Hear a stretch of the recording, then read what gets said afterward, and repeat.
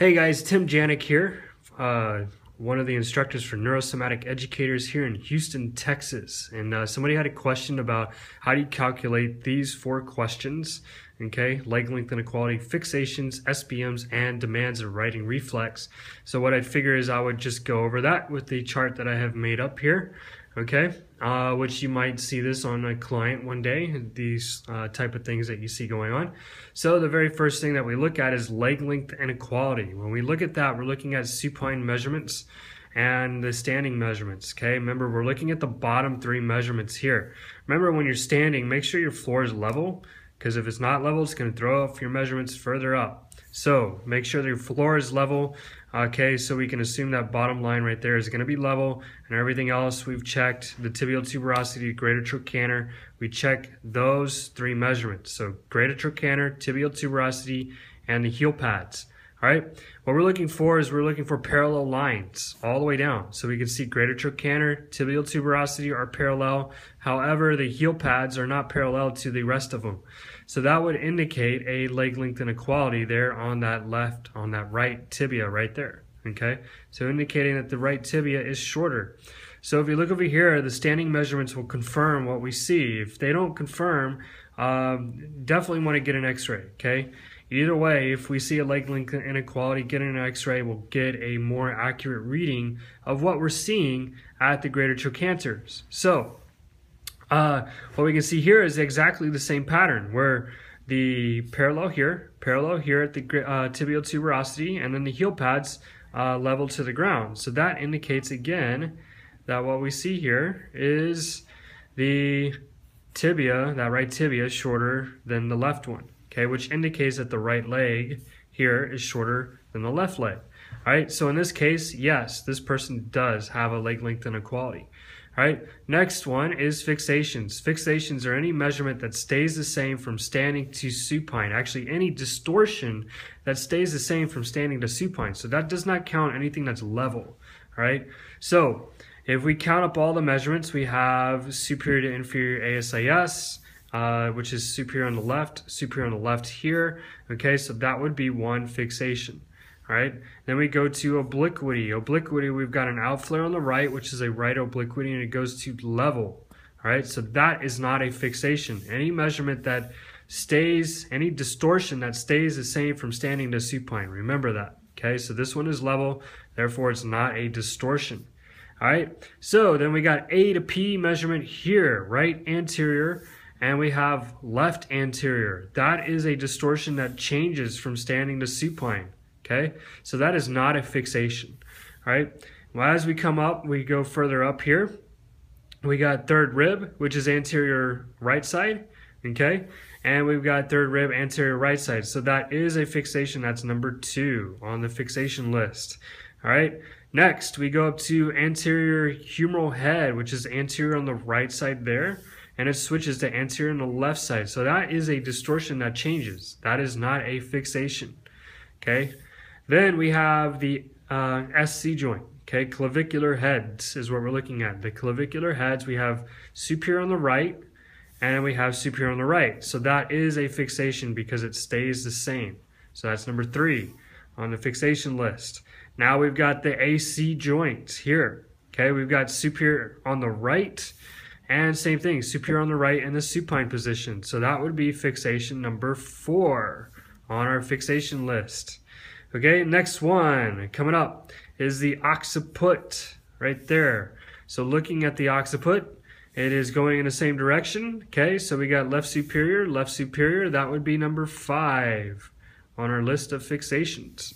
And then we got temporal bones right there. So temporal bone is superior left, here it's superior left, that is number 6. So they stay the same, notice that.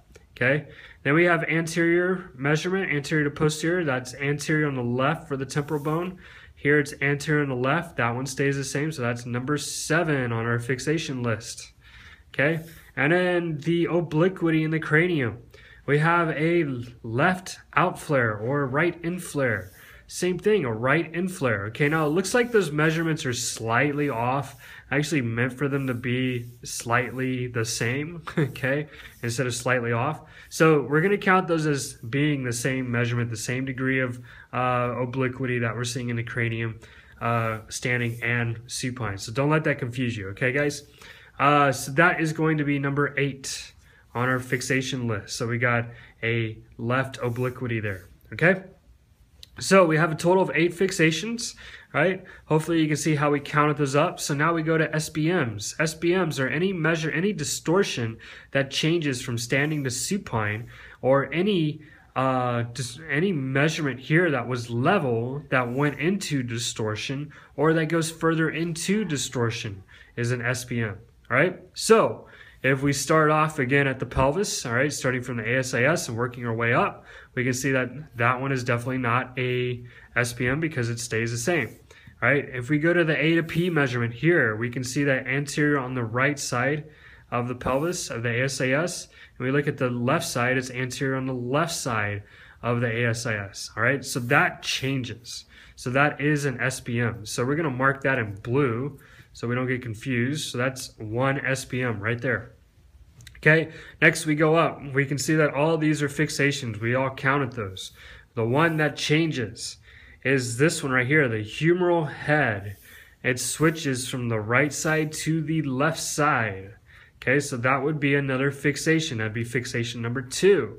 And judging by everything that we've already checked, I'm sorry, not fixation, SBM. Sorry about that, guys. Didn't mean to confuse you. Okay. Judging by everything else that we saw going on up here, everything else up here is a fixation. So we don't even need to count those, okay? So what we can see is we've got 2 fixations here.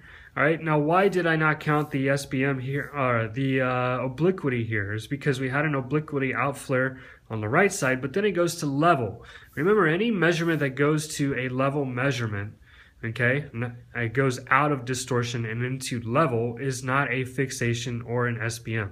It's neither. All right, so keep that in mind. If you see a person lay down and everything's level, that's a good thing. We want them to be level when they're laying down.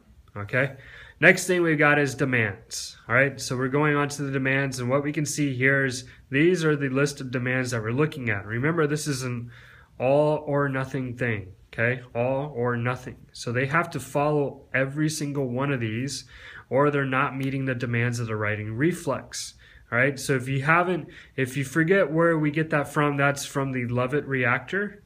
Okay, hopefully you can read that. That is in your book.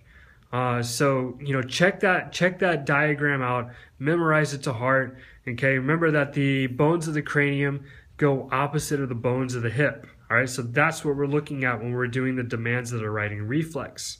Okay. So if we start off, here are the demands. We got number 1, which is superior to inferior, ASIS versus the temporal bones. We want to see those going in opposite directions. So if we look here, we've got this measurement here, okay, which is the ASIS superior inferior, and we're comparing that to the temporal bone, ASIS. All right, and what we can see is they're going in the same direction. That is not what the Levitt reactor says. All right, we want them to go in opposite directions. So that person is not following the demands of the writing reflex for that measurement. Okay, comparing those 2 measurements. Next one, superior, inferior, PSIS, and the occiput. So we're looking at here, the PSIS, and we're comparing it to here, the occiput. Okay, are they going in the same direction? Yes, they are. They are going in the same direction. So they're not going opposite, which is what the Levitt reactor says. So since they're not going opposite, we're going to put no because they're going in the same direction.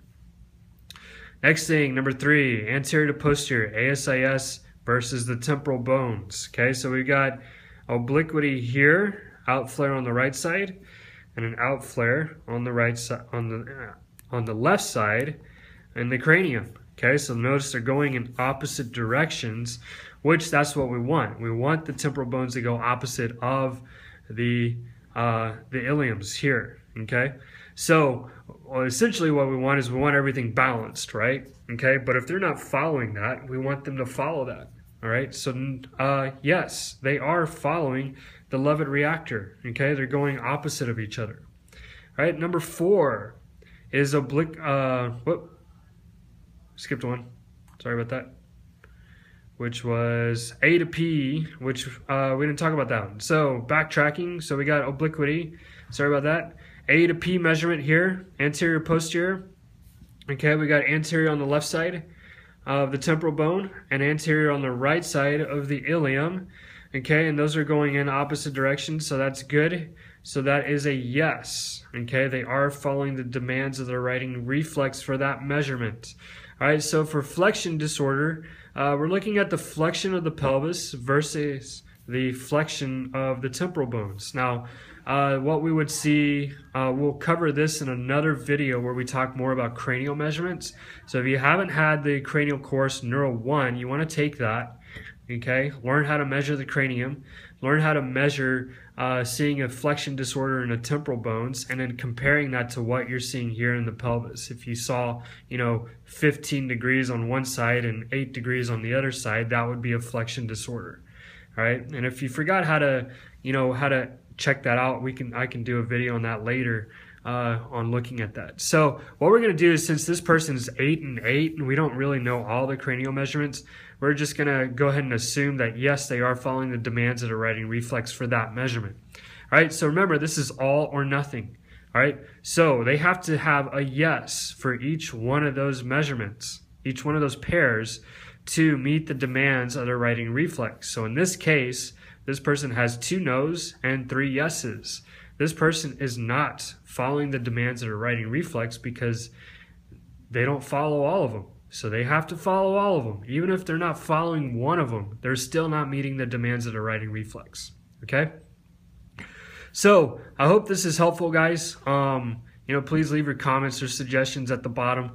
Make them nice, though. And I will talk to you guys later. I'll post some more videos on, analyzing the postural chart. The Posturology chart, and if you have any other questions or comments, please leave them at the bottom. All right, y'all have a great day down here from Texas. All right, bye.